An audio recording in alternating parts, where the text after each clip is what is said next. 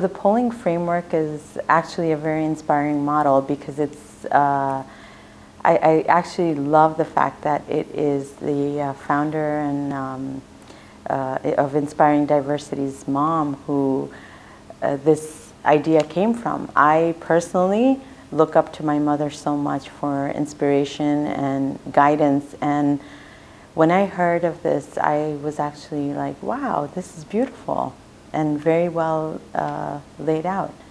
My two letters that I'm going to pick are priorities and inspiring.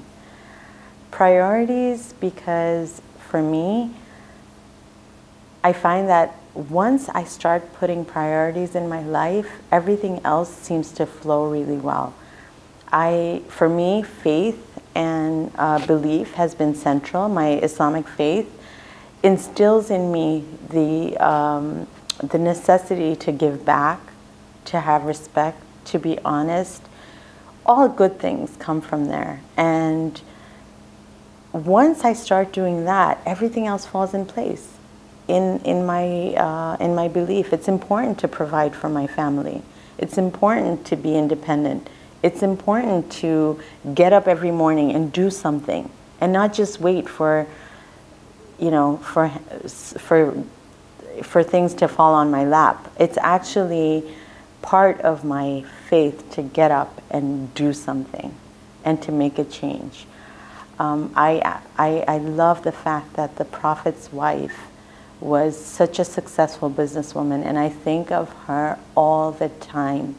How much more difficult, her name was Khadija, and how much more difficult it was for her at that time in a world where men were controlling everything, and this is like thousands of years ago.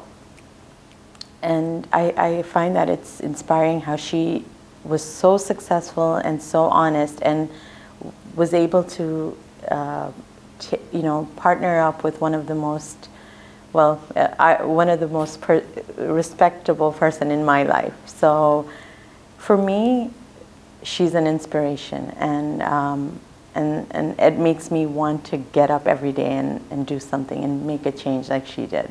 The second principle is inspiring, and inspiration is something, it's more like a flow, a give and a get.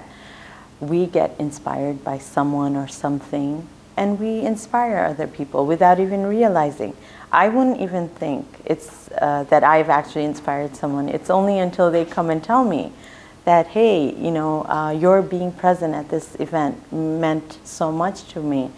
And I say, wow, it's something so small, something that I didn't even think about that would impact someone, or something that I may have said or done. And I find that when you open yourself up to be inspired, you will end up inspiring other people.